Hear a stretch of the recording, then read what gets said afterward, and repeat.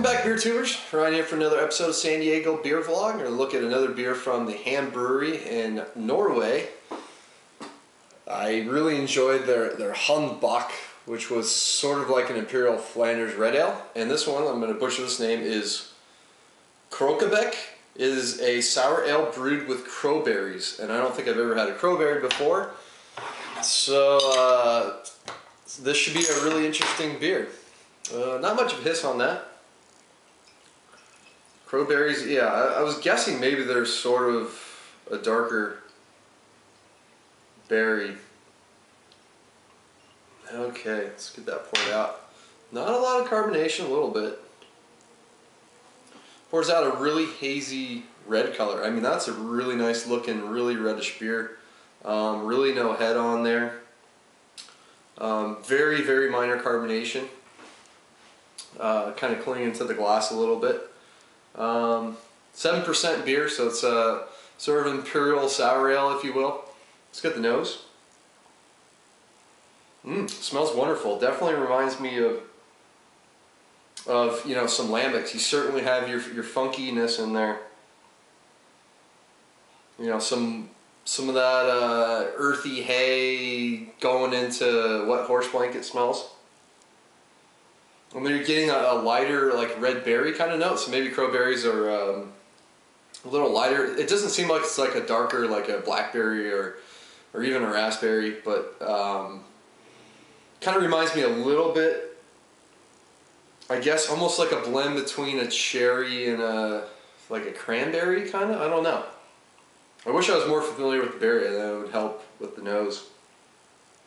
So yeah, you got the fruit characteristics, then you have the real funky horse blanky, kind of what you expect in a Belgian style lambic. So smells good. Let's give it a taste. Cheers.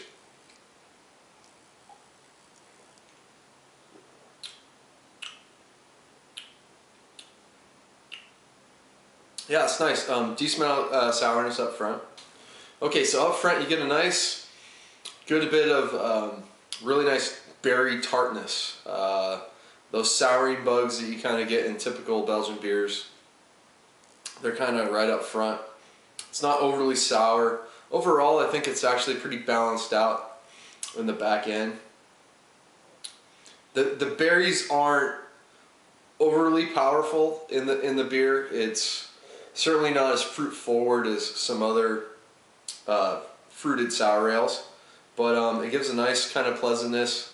I haven't had a crowberry, so I don't know exactly what it tastes like, but it sort of reminds me a bit of like like cranberry kind of mixed with the cherry, kind of mixed with maybe like a raspberry.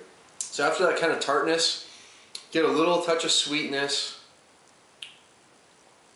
Definitely a lot of like, wheat character in there. Get like a real nice, it leads to a very vinous quality to it as well, like a lot of like sour fruited lambics go. So you definitely get that sort of wine character. Touch of oak in the back end. It dries out real nicely and leaves it's a real clean aftertaste. As far as the funky kind of flavor goes, to me on the taste it goes a little more hay-like than really barnyardy funky.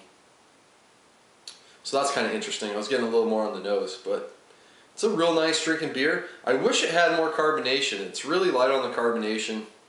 I prefer if it had a little more carbonation up front. I think it would really help kind of deliver that sourness to your tongue, really kind of attack your tongue with the sourness a bit more.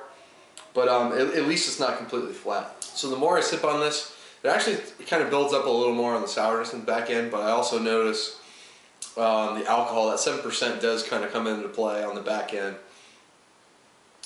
But it's a really solid beer from them. I do like the Haandbryggeriet better. I'm going to go with a B on this one. I think it's a really nice above average, easy drinking.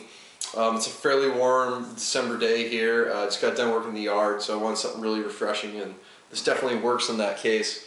So we'll go with the B for the Krøkkebic Crowberry style sour ale from the Haandbryggeriet in Norway. So I'm looking forward to trying even more beers from them. I want to get to their dark beers and the Odin's Tipple too that they do. So until next time, please comment, subscribe. Cheers.